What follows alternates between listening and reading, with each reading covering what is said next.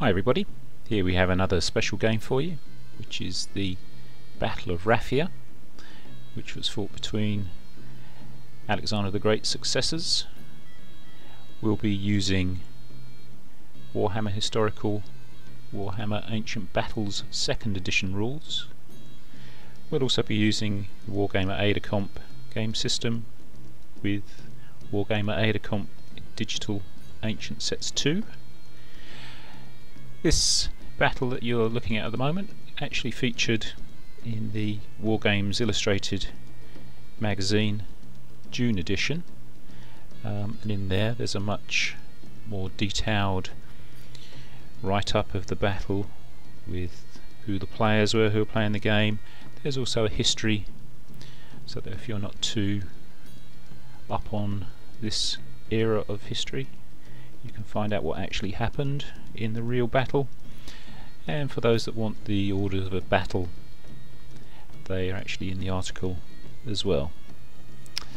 We decided with this game that we weren't going to play a purely historical refight. We decided to have a free setup, which meant that each side was able to deploy their troops without the other side being able to see what was going on. In a way, this was going to try and introduce a little bit of variation, hopefully, in the basic deployment.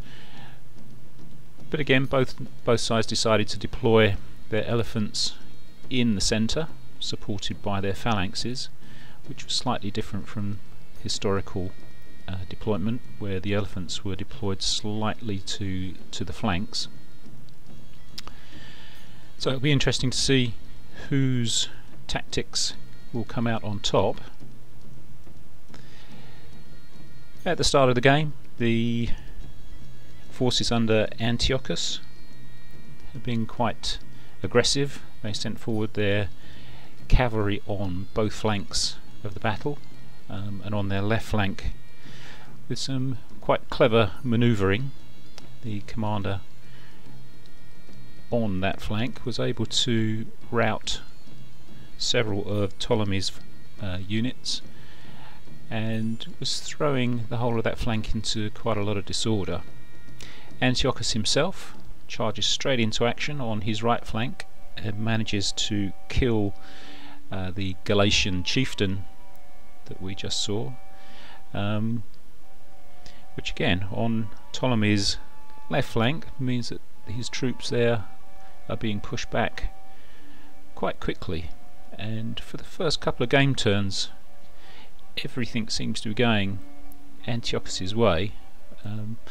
Even Ptolemy's elephants are being shot at by a fairly strong screen of skirmishers. And several of the elephants are stampeding, actually turning around and attacking their own troops, which for this battle is quite a big feature because there are a lot of elephants involved. As you can see here, an overview of the entire battlefield. Elephants being quite powerful, once they get into combat, they're quite difficult to kill, but if they do lose a combat, they will stampede away, which means that if they do then come into contact with your own troops, they will fight you. So a lot of the tactics that are being used here are going to have to be based around what these elephants are doing along the entire length of the table. It's quite easy to find that you can suddenly be attacked in the rear or in the flank by an elephant from either side. They really not too choosy who they decide to attack. And here we can see some of the cavalry getting into combat, taking on one of the phalanxes head on. Now, after the first couple of game turns, which purely went the way of Antiochus, Ptolemy had to move out to the right flank to stabilise the situation there. Otherwise there was a danger of his entire flank being turned. And on Ptolemy's left flank, they had to really turn the flank inwards, so they had to stop Antiochus from being able to ride around the rear of their position.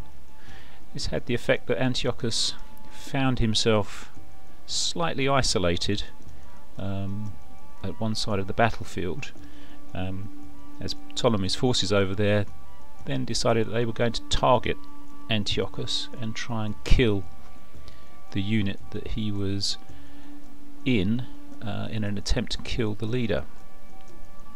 But being the army commander, as we can see him here, he simply decided to detach himself from the unit that he was attached to and rode away to join another unit, leaving the 1st Cavalry unit completely to its own devices.